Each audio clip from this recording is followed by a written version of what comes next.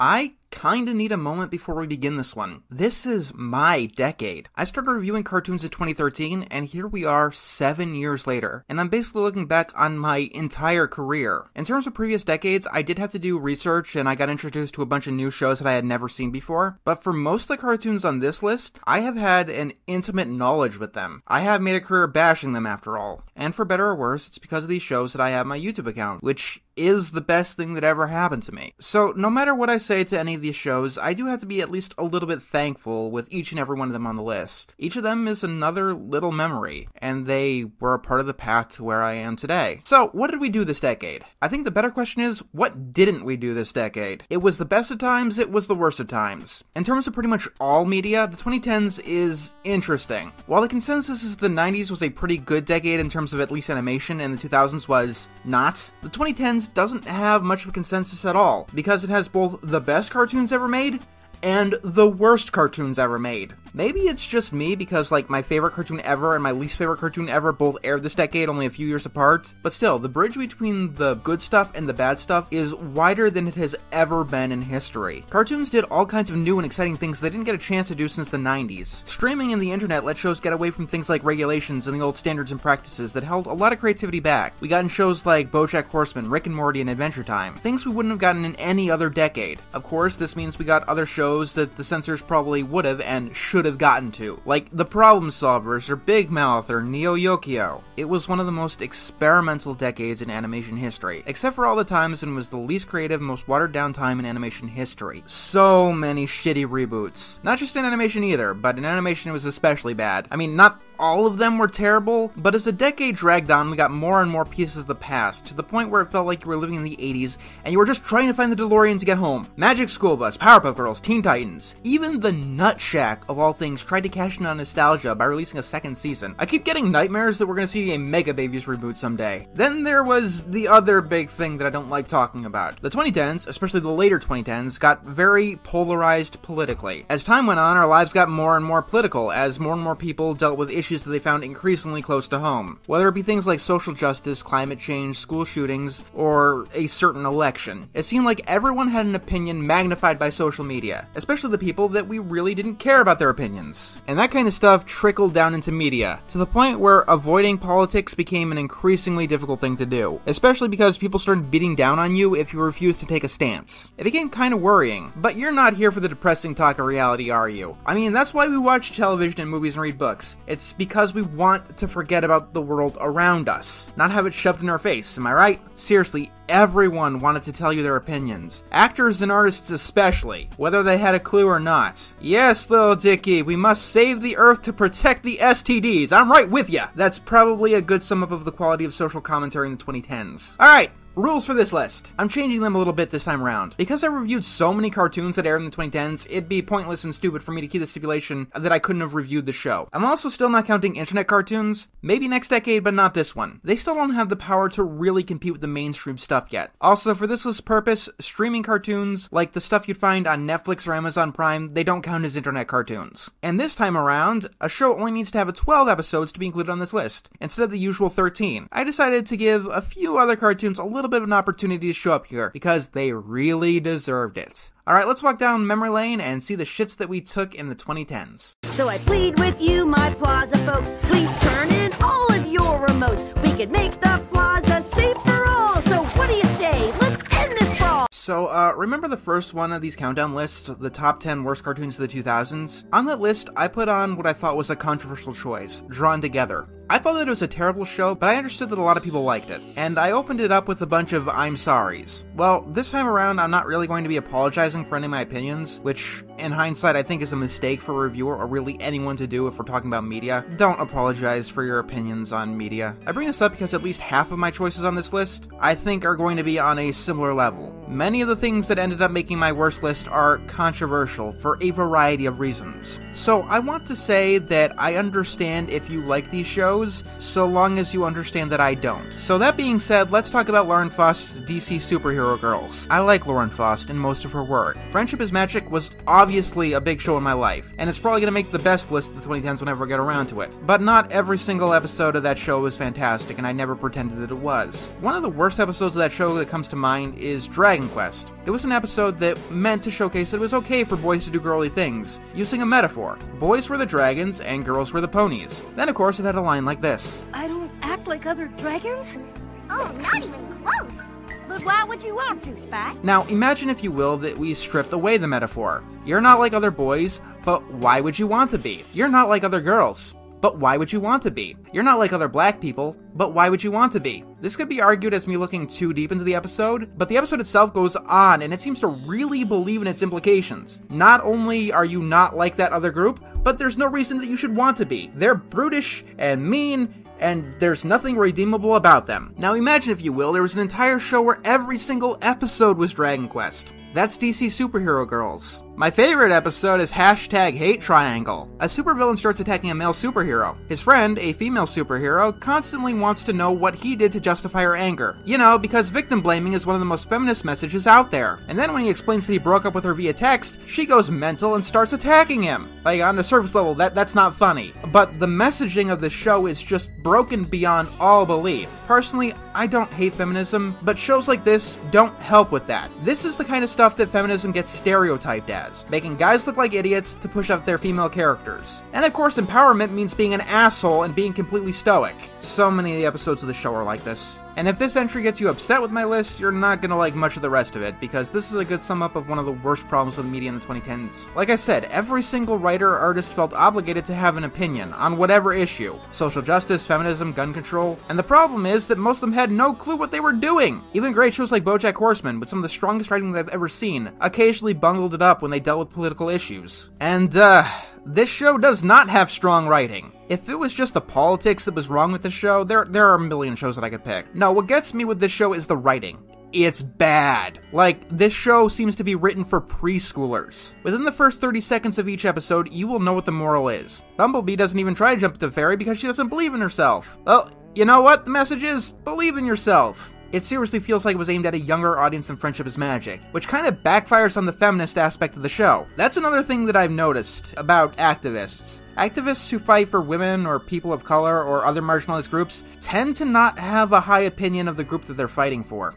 I mean, why else would you make this writing so juvenile? It's so your target audience can actually understand it, right? It's like that Simpsons episode where they divided the school between boys and girls and asked the girls how numbers felt instead of doing actual math. This is the story equivalent of figuring out how numbers feel. In one episode, Diana, Wonder Woman, fails at doing everything because she's in love with a boy. This episode outright and literally states that Wonder Woman is literally a symbol of female empowerment. And this is the episode they have her completely inept over a boy with. This is some kind of chalk zone, only bad ideas get erased shit. And then 4 of our superheroes think that the best solution to this is to try and outright kill Diana's crush, because that's what a good role model will do. It's episodes like this that make the show worse than Teen Titans Go. When Go made an episode like Boys vs. Girls, it was mocking shows like this. Shows that tried to proclaim equality, but in the end said that one side was better than the other, while making everyone completely unlikable. Also, we see Diana fail each and every single thing before they all decide to do something about this, problem. That's how each episode of the show goes. Because there are 6 characters, we need to have one character do the exact same thing with the other 5. Diana needs to fail at 5 different goddamn things. Bumblebee needs to try and rally all 5 of her friends. Every single episode is like this. The show is clearly inspired by one of Lauren Faust's previous projects, Super Best Friends Forever, which was a series of shorts. It sounds like a match made in heaven. Lauren gets to write on a very feminist superhero show. But the problem is, the show is still written like it's a series of shorts. Every single episode has a plot that's only worth 3 minutes, that they stretch out as much as possible. And then they throw forth the moral without any hint or subtlety. In a short, it's understandable, but in an actual cartoon, it gets old fast. But seriously, if there's any reason to hate this show, it's because each episode title starts with a hashtag. And if there's anything that can get you to appear as a piece of the worst parts of the 2010s culture, it's probably that. Seriously, hashtags, one of the tackiest possible things. Who does that? Yeah, perfect idea. Taking influence from a show about an abusive little shit and her stupid friend, who is made by someone that most of the world considers a creeper. So I plead with you, my plaza folks, please turn in all of your your remotes.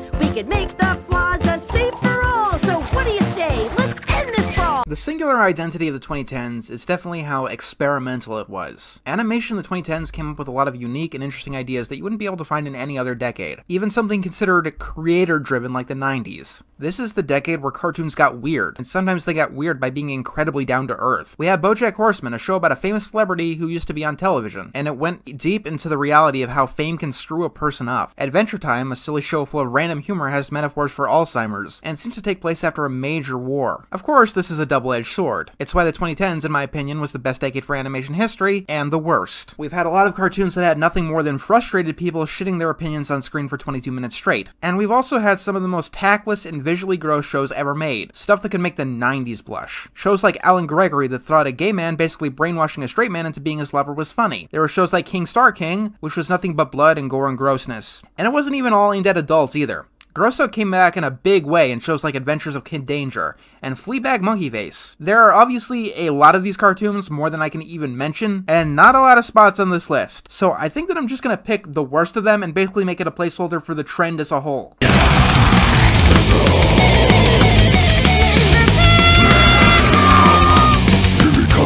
you are! Good boy! Bet you forgot about this one. I don't see how you could've. It came out in 2014, and it lasted until 2019. That's over half a decade of this demon dog. People really like this show. And for the love of God, I cannot figure out why. Mr. Pickles is a parody of a kid's series, The Story of Lassie. Adults perverting kid stories is not a new thing in animation. In fact, there's going to be one further down this list. But seriously, animation has been doing this since the 70s, at least with the film Once Upon a Girl, in which Mother Goose told about the true stories of the fairy tales, which all happen to be pornographic. Even more recently, we've had Where the Dead Go to Die, which is also about a cute dog committing unspeakable acts of horror. I've long since given up talking about shows like Mr. Pickles, because there isn't much you can say about them. They're gross and they have no tact. Beyond that, there is no substance. They exist to do nothing but to shock the audience at every single turn. There's no real effort here, and that's what gets this show on the list more than the other ones I mentioned. It's just so pointless. Alan Gregory and Adventures of Kid Danger or other shows like that were at least trying to do something different. They were trying to go beyond making something shocking, make the audience gag. They thought what they were doing was funny. They were Darwin Award quality stupid thinking that what they were doing was funny,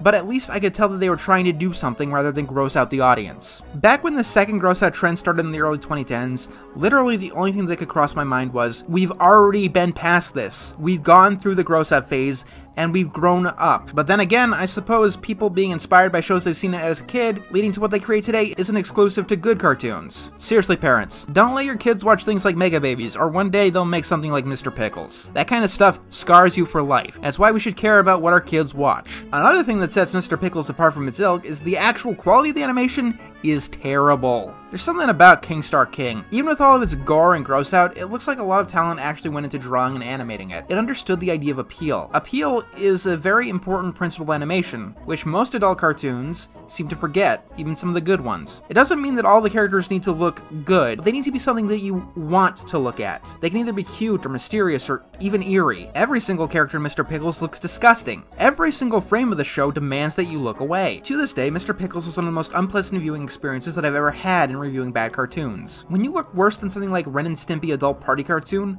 that's bad. When your animation quality is worse than Family Guy, that's bad. When you end up propagating stereotypes that all adult cartoons not only look like this but should, by giving this shit 4 fucking seasons and then leaving it on the air for 5 years, that's bad. 2010s was not a good decade for pickles. Whether it be Pickle and Peanuts, this show, or the Pickle Rick fiasco. Let's just say that it's a good thing that the Tommy Pickles reboot didn't come out in 2010s. So I plead with you, my plaza folks, please turn in all of your remotes. We could make the plaza safe for all. So what do you say? Let's end this brawl.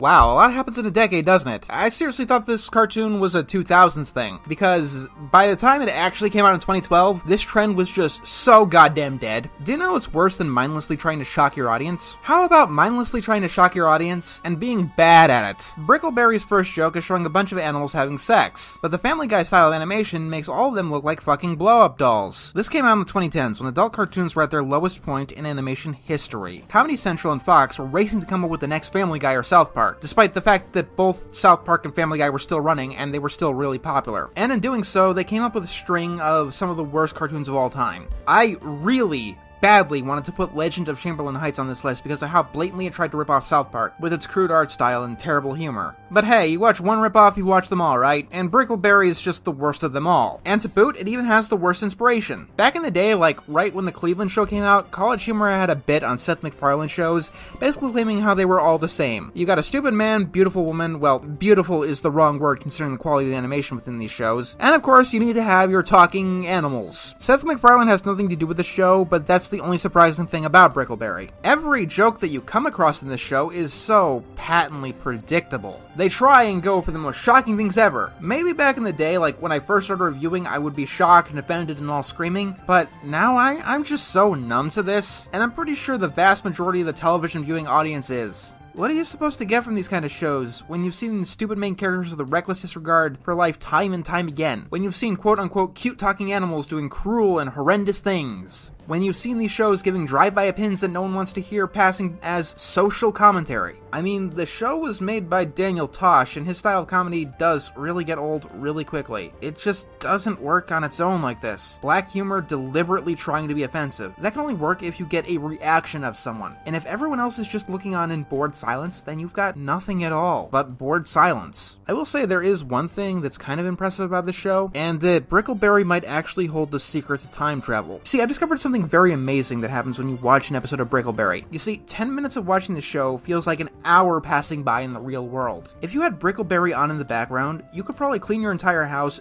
do taxes, get lobotomized, and even more within an hour. The only problem is that I'd rather do any of those things than watch the show for another second. Brickleberry is the animation equivalent of a dog finding vomit on the road, eating it, and then vomiting it back up. What do I even say about a show like Brickleberry? The characters are unlikable, the animation is shit. Well, no shit. That's what Family Guy and South Park do, is gotta be a requirement, right? Luckily for all of us, it seems like the Family Guy era is finally winding down, because I have to watch another second of Border Town. I'm gonna go on a rampage. Wait, did I just say Border Town? That's right, I wasn't talking about Border Town. Then again, maybe I was. Honestly, I can't tell the difference. Can you? So I plead with you, my plaza folks, please turn in all of your remotes. We could make the plaza safe for all. So what do you say? Let's end this brawl.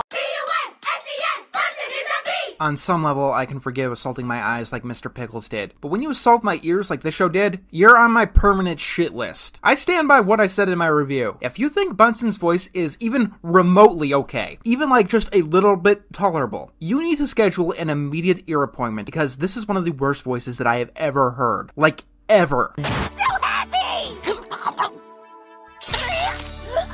Brain freeze!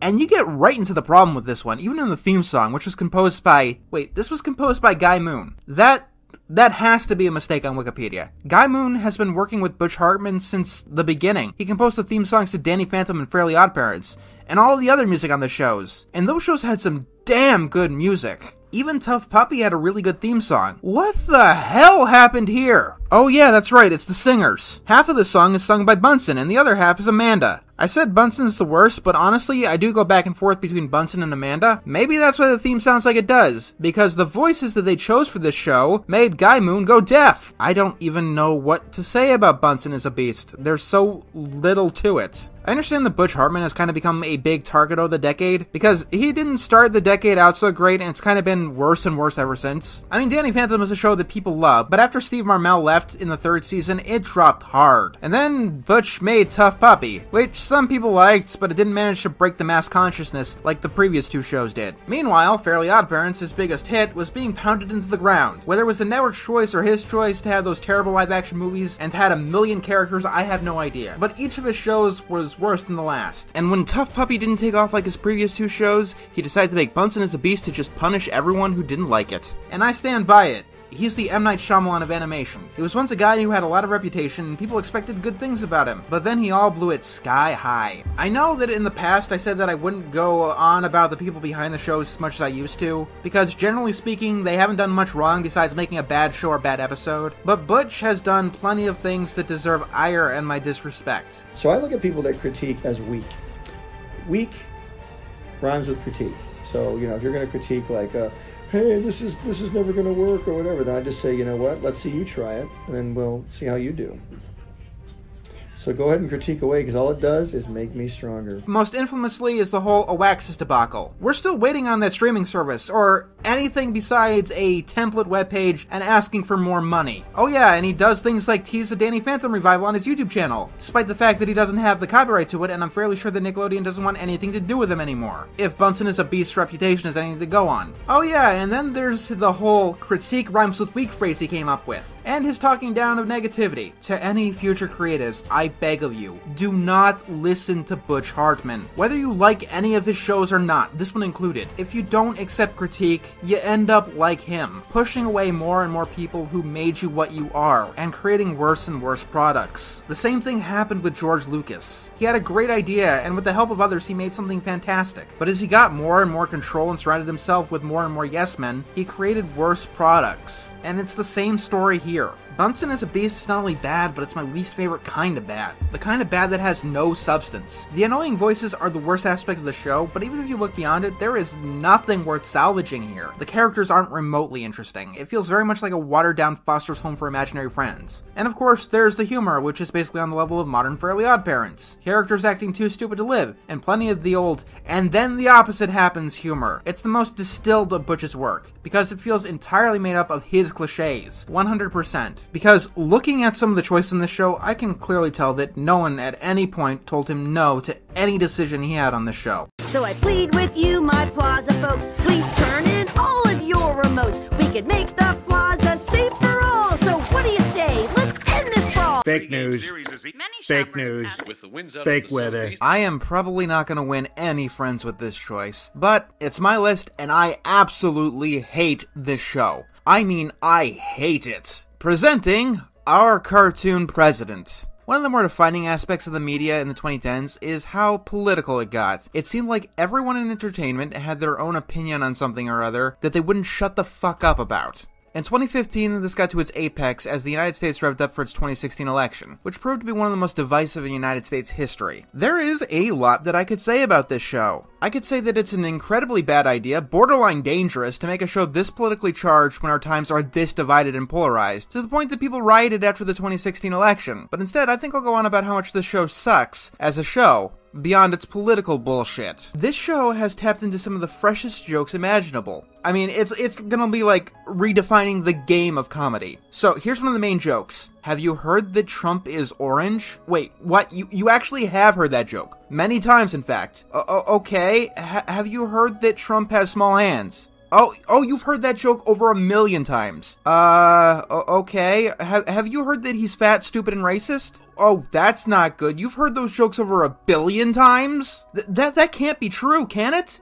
I mean, if these jokes were beaten to the ground by the time of the 2016 election, then Stephen Colbert is going to be in huge trouble, because this show came out in 2018. Much of what I don't like about this show has to do with the problem with Trump jokes in general. And yes, Trump jokes have a problem other than just being overdone. It's not just that Trump jokes are bad, it's that they are this black hole of comedy. I was worried the day would come when everyone would find out that I was the worst businessman in history. But now that it's here, it's not so bad. I want to state that I'm not a Trump supporter. I believe that he's done a lot wrong over his life and presidency. In fact, he did something terrible when he decided to run for office back in 2015. The second that he ran for office, he killed the concept of comedy entirely. It's been dead since then, and I don't think it's ever going to recover. You want to hear the first Trump joke I actually laughed at? I couldn't tell you because it never happened. In fact, Trump jokes are so bad on concept that I'm fairly sure that Trump jokes and the people who tell them, like Stephen Colbert, are actually a big reason he got elected. They are so unfunny. I am sure that people go out and vote for Trump just to spite these people. And let's explain to you why Trump jokes do not work. What's the most famous Trump joke of them all? He's orange, right? I mean, he's drawn orange in the cartoon. This joke would read a lot better if it didn't come from the people who claim to be anti-racist. It kind of shoots you in the foot when you're mocking someone for their skin tone, doesn't it? Cotton candy hair, small hands. Okay, alright then.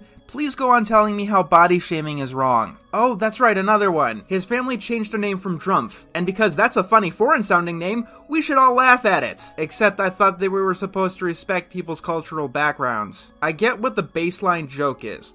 I understand that there's supposed to be some sense of irony in these jokes. I understand the basic premise of these jokes. The racist guy is orange, and his family had a foreign-sounding name. But that doesn't make the jokes funny. All it does is make it seem like the joke tellers have a major lack of self-awareness. It's hypocritical, at best, and those are the worst type of jokes. Especially when there's such a lack of self-awareness of how hypocritical these people are. And none of this would be so frustrating if these jokes weren't beaten to the ground. Or, the people most famous for making Trump jokes didn't have much ground to stand on. Like Jimmy Kimmel, who has no right to call anyone racist after wearing blackface. I've tried to watch some of these talk shows. I used to be an avid watcher of The Last Week Tonight, but when it became a game of how long in this episode until John Oliver mentions Trump that ended earlier and earlier, even though the episodes had nothing to do with him, I was done, ignoring all of the other problems about Last Week Tonight. Which maybe I'll get to some other time. I know that I'm going on and on about this one point, Trump jokes, but that's the basis of the show. It is a Trump joke. You ever see that really cringy Donald Trump joke in The Simpsons that everyone hates? The ones where the quote-unquote squad is singing towards Trump? Yeah, that's an entire cartoon. And speaking of a cartoon, the animation of this is just god-awful. This is some of the lowest quality that I have ever seen. And considering we're talking about the world of adult animation, where Family Guy is the standard, that's saying something. I heard that the show needed to be storyboarded and animated quickly, because it needs to keep up with current events. But then you notice how South Park is able to actually keep up with current events so well that they were able to completely change one of their episodes in a 24-hour time span, when the 2016 election went in a different direction than they had planned. Unless you're doing the South Park thing, having stylization that allows you to do things really quickly, animation is a terrible medium for riffing on current events. I mean, take Family Guy, one of the shows known for riffing on modern-day events. They did a whole series of episodes based on the Justine Sacco tweets, which everyone else really seemed to like, because it came out more than 4 years after the event. Yes, I get the joke. Our current president and our current political climate is a cartoon show. All wacky and ridiculous, even though cartoons in the 2010s have gotten fairly serious. Donald Trump acts like a cartoon, but the practicality of it, or lack thereof, just shoots the show in the foot. And at this point, the show has so many bullet holes in its foot that the foot needs to be amputated. You know what's worse, though? The voices in this show. Have you ever heard a child come up with a mocking voice for someone that they don't like? Well, that's everyone in this fucking show. Every single person talks like that. The worst of them all is Nancy Pelosi, who literally sounds like she's lobotomized. I have to go. I just heard the sun and moon are switching places. If that's true, the birds would be going nuts. Up, we just lost the lease on Capitol Hill. Just impeach him, you stubborn bastard! We can't impeach him because I love him. I'm not even joking. I think that's what Stephen Colbert thinks is a joke. And that brings me to one of the bigger problems with the show. It's incredibly exclusionary. And I don't mean if you like Trump, this show isn't for you. In fact, the show actually makes Trump seem like an underdog hero in some episodes with these little arcs, and it makes everyone in Washington seem corrupt or like an idiot. No, that's not what I mean. I mean, if you don't know who each and every one of these people are, and you're not following current events very closely, you are going to be totally lost on each and every episode. I'm going to give some credit to Family Guy here. When they bring on someone to bash them, they at least give the characters an introduction. They establish who they are. I'm fairly into politics, and even I had a hard time keeping track of everyone involved in these episodes, because some of these episodes are from 2018, and let's just say that a lot of things have changed since then, and the major incidences that happened in 2018 are farther and farther from public memory. At the same time, I could watch a South Park episode from the 2000s and still know just about everything going on. I might miss out on the real-world implications, but it still exists as a show in and of itself. You can enjoy old episodes of South Park as a show. You cannot do that with this one. The jokes in the show are either so rote that they haven't been funny since before Trump took office, or they make no sense. They're randomly coming up with quirks that don't make any sense for any of these people. The real-world Nancy Pelosi, she has a lot of problems in the real world, but they're nothing remotely like how this show portrays her. Same with Ted Cruz. Satirical jokes only work if you take a quality that someone actually has, and then exaggerate them to the nth degree. You can't just make shit up whole cloth and give them an entirely new personality that has nothing to do with who they are. In this time when our nation is more divided than it has been in over half a century, I do think it is a good thing that there's something both left-wing and right-wing can agree on, and that's that this show is completely garbage. If you're hardcore right-wing, well, this show mocks Trump, and if you're hardcore left-wing, this show makes him seem like an underdog who relates to the American people, albeit by being an idiot. And if you're a person with good taste, you're like everyone else house and realize that this show is terrible. I mean, there's only one time that this show actually made me laugh, and that's when I heard that it's getting renewed for a third season in 2020. So that leaves us with either two options, considering that this show would not make much sense if someone else besides Trump got elected in 2020. Either someone at Showtime is incredibly stupid, or they really want Trump to win in 2020. And you know what? I think it's actually probably the latter option, because the second that Trump is out of office, a lot of hackney comedians are going to be losing their job.